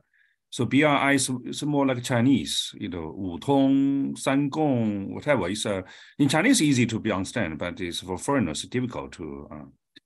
But it's because it's more Chinese fund the projects, and so it's domestic maybe. So we need multilateralized, as I mentioned, and include the West, and because the media still, you know, the Western dominate narrative. So if the West are more involved, the participant benefit from the BRI, it's easy to be understood. That's I think basically because the AIB, the UK, and many Western countries join, and so that's easy for them to be promoted. The second question about Ukraine war, of course, the BRI is not you know, the war is between Ukraine and Russia and the NATO. So that reason China really help stop this war and as soon as possible because we, as I mentioned, lots of investment in Ukraine. We lost lots of money as an EPC model, as I mentioned. But after the ceasefire, maybe BRI actually can contribute. Actually, Ukraine want to join 17+1 before. They also want to join. Actually, it's a member of the BRI. Because Ukraine actually is very crucial geopolitical access to Black Sea and Euro-Asia continent, and there is called an Iron Silk Road because of the rail I think for logistic of the coins and all these agricultural products. So Ukraine actually traditionally have good relations with China. Third question about common currency of BRI. Well, it's a long way to go because the BRI actually originally we use our foreign reserve. It's a US dollar. 10 years ago, China's foreign reserve is more than $4 trillion US dollars. So we used to just buy the federal bonds of the United States. And then when the Americans print the US dollars and then shrink our foreign reserve, according to economists, actually 100 billion US dollars for China's economy is enough. So majority of the Chinese foreign reserve need to invest. So that's the reason BRI at the beginning. So it's a US dollar used. Later, when those countries actually very poor, they need infrastructure building, they don't have technology, they just maybe ask China to foreign aid or invest, and then China, of course, invest not just in the US dollars, but later in RMB, and then use this RMB to buy the products from China or capacity, which help the internationalization of RMB. But now swap and all multi third-party cooperation in the currency, digital currency projects are still going on. But to have a common currency in the BRI, I don't think the coming future will happen. So no any single currency can replace the US dollar. But more financial cooperation have plastic of the currency maybe is coming. The number 4 is about transparency. There are 3 reasons why people claim or so-called lack of the transparency. Firstly, for those you are not joined BRI, and then you claim not transparent to you. But why people don't claim AIIB without enough transparency? Because you join, okay? So you need to join and then to share the transparency. And the second, because the projects state-owned enterprises and China fund majority, so people don't trust the Chinese government, use so-called democracy, autocracy, whatever. So that's clean. A third reason for the transparency is those countries, they're very worried about the sanctions, not just the US, even India, because all the Indian neighborhoods, they signed MOU with China. So they say they cannot transparent to the India, otherwise India will punish them. So that's the reason, unfortunately. So it's not China want to know transparent, but those countries, they asked. Number 5 is about the GSI, GDI, or GCI, or those. I think those also call initiative, but it's different with BRI. BRI is more about economic investment, infrastructure building, mutual connectivity. It's about the real economy. So global security development and civilization initiative is more on the UN SDG. It's China just an initiative, but it's UN. It's a multilateral. BRI so far is bilateral. So as I mentioned, thank you.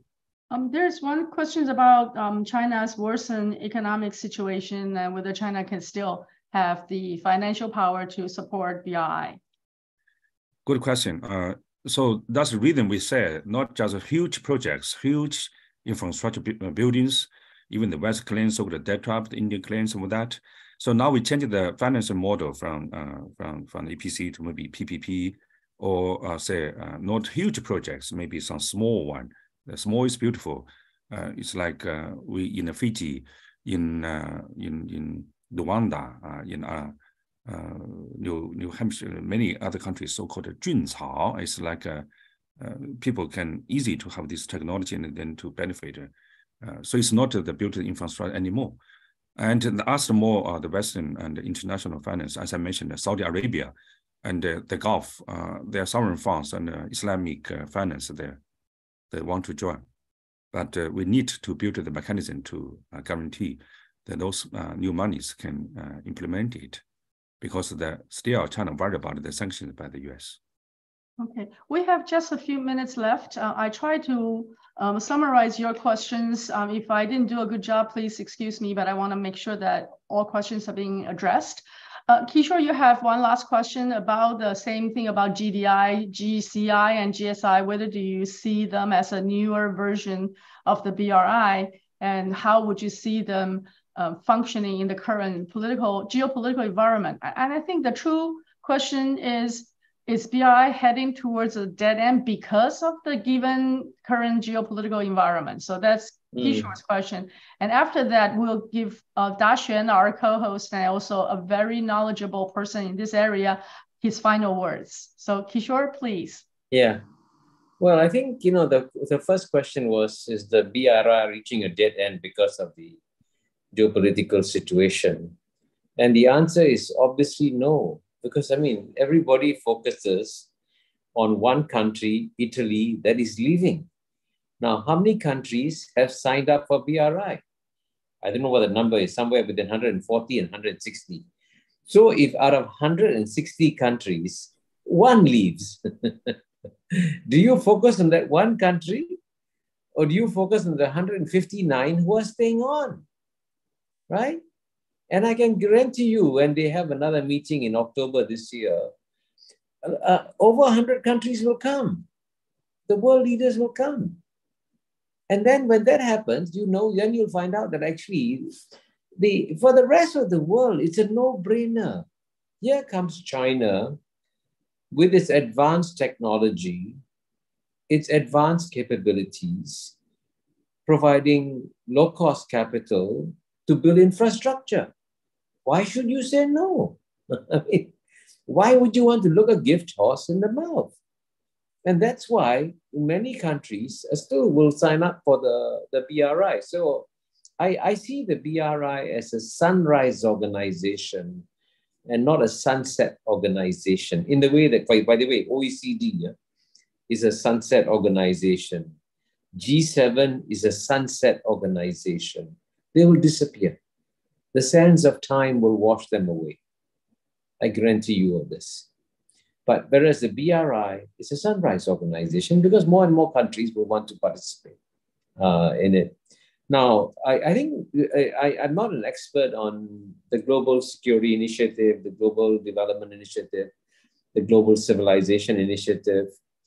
I think we have to wait and see. These are new concepts that have been launched by China. We have to wait and see what flesh is added to the bones of these ventures. They may be for different reasons. For example, I like the Global Civilization Initiative because there is an incredible amount of multi-civilizational misunderstanding in the world today. And the West, of course, the West is going through one of its most traumatic moments in its 2,000 years of history, because the West has enjoyed exceptional dominance of the world for 200 years. And that Western domination is ending. It was artificial. It was unreal. If the West was smart, it would actually adapt and adjust to this different world by participating in multi-civilizational initiatives. And BRI, by the way, is a multi-civilizational initiative because it brings back the old Silk Road and so on and so forth. And in fact, I also believe that it is in the United States' interest someday to reconsider its position and join the BRI. Right now, it's inconceivable. But if you look at a country whose infrastructure is decaying, the infrastructure of the United States is in very bad shape. Bridges are collapsing, roads are collapsing. And, you know, President Joe Biden said, in the list of the top 25 airports in the world, not one American airport is on the list of top 25 airports in the world. President Joe Biden said this. How do you get a top 25 airport? Join the BRI.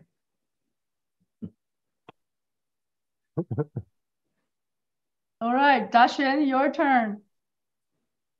Well, can you hear me? Yeah, good.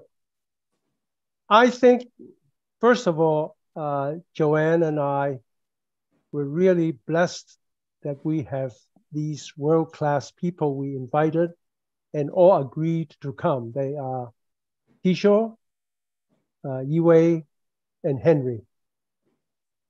They represent a different faction of Asians today.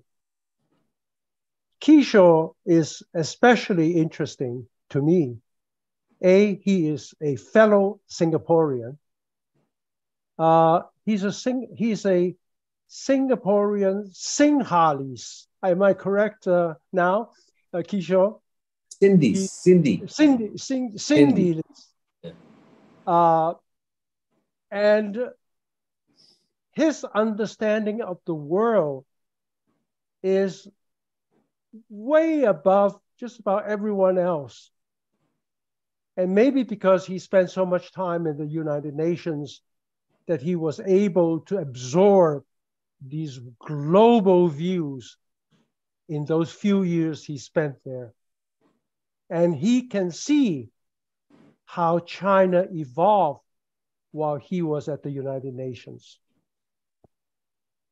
Henry, on the other hand, is truly a remarkable individual, I find, because even when the United States and China are in such a situation where the two nations are, probably I use the right phrase, unfriendly to one another, he continues to outreach to them, speak in their language, their sentiment, and what they don't understand about China. And I think in his own way, he has created a fantastic bridge between the United States and China, one which almost doesn't exist at the moment. You can hear these American leaders talking about China, demonstrating clearly they understood nothing about Chinese history, nothing about Chinese ways and means, and nothing about Chinese mindset. Yiwei, of course, is an economic and political scientist of the highest caliber in the best Chinese university, Renmin University. And today's lecture he gave is a clear representation of some of the minute issues facing China's Belt and Road Initiative.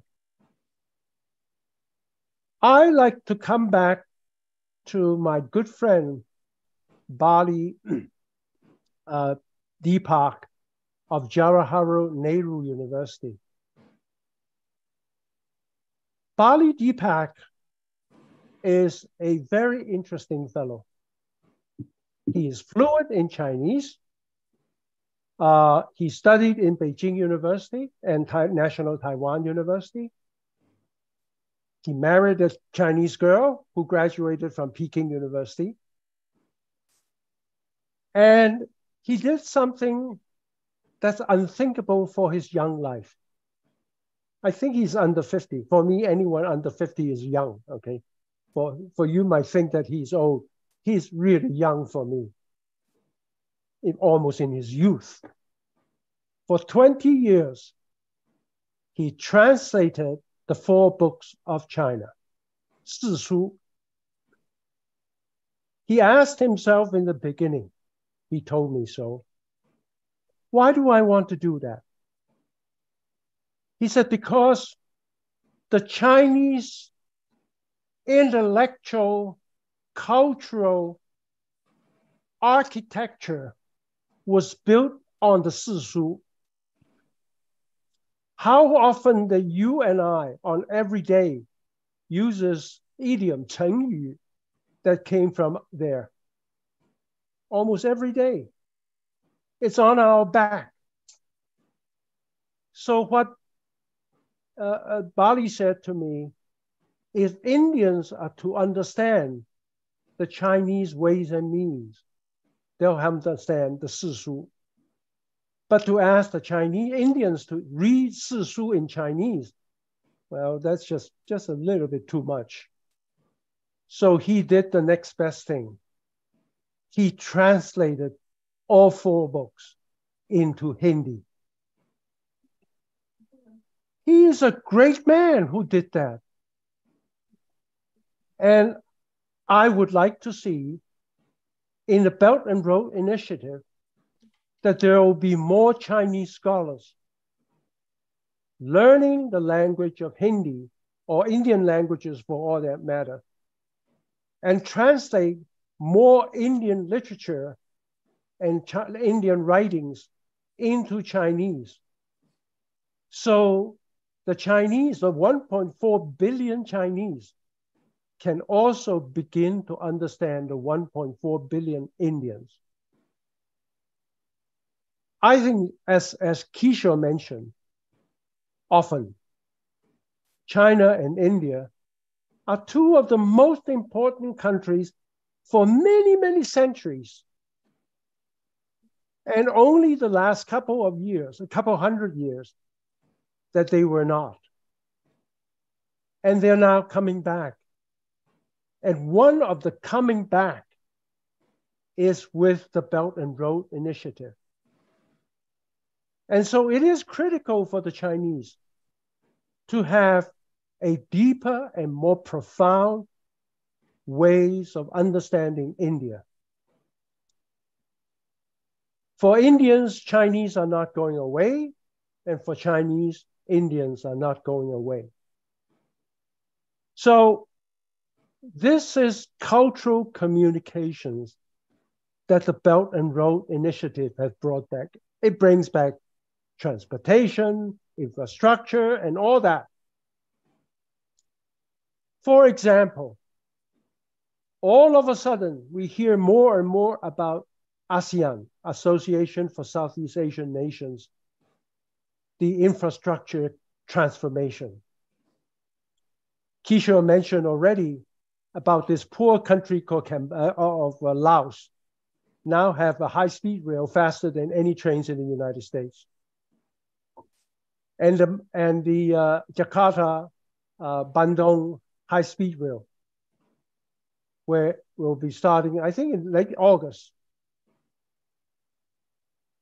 And of course, the East Coast high-speed rail. And you know, within the next 5 to 10 years, I think the entire Southeast Asia will be connected by high-speed rail to China. And also I realized that the nearest point between Malaysia and Indonesia, which is at Sumatra, is between Malacca and an island called Sumatra. And that narrow waterway is narrower than the distance between England and France. So it is not impossible for an infrastructure maniac to construct a tunnel going from Malaysia into Indonesia. So it is not impossible for us to think within the next 5 to 10 years, you can buy a train ticket from Beijing all the way to Surabaya, Indonesia. Then the entire East Asia will be connected. And all because of the Belt and Road Initiative. This is exciting for any human beings on earth to see that people can be connected. Because when you travel by train, you actually see what's happening on the ground. You see the culture change. It's not like flying from Singapore to London. You see absolutely nothing in between but the beautiful airport of Singapore and the terrible airport of London. And so I think the future, despite of all the naysayers in the world, is really bright for BRI, because it is on the premise of helping everyone, including China, by the way, to make better lives for its people. A country that makes better lives for its people is a good country. Never mind about the ideology. That is simply not important. Ideology comes and goes. Better living should be a forever thing. I hope people will think about these issues today. And of course, the whole recording will be distributed worldwide as soon as it is ready. I want to thank my good friend, actually my big brother, KK Pua, the founder of World Scientific. You know, in 1980, KK actually asked me, do I want to join the World Scientific? And I said, nah, you must be crazy. Nobody wants to do that. What benefit is there? It is now one of the most important publishing houses in the country, in the world. It just shows how silly I am. I was, and I still am. Thank you very much, everyone. I want people to walk away thinking about all the challenges that was brought up today and how these people like Henry, like Yiwei, like Kishore, and of course, like Joanne, who spent hours and hours thinking about them and implementing ways to make sure that lives could be better for the people that it can benefit. Thank you all. Thank you, Bye. Dasha. We'll send 1 minute back to Jasmine to give us a couple words, our organizer. So thank you everyone for joining today's event. So we have now overrun our time, but we would like to thank you, our supportive audience, for staying with us. We'd also like to thank our special guests, Kishore Mahbubani, Dr. Henry Wang, and Professor Yiwei, as well as our co-moderators for the informative dialogue. Thank you so much for joining us today, and we look forward to seeing you at future events. Bye-bye. Bye-bye. Bye, everyone. Thank you.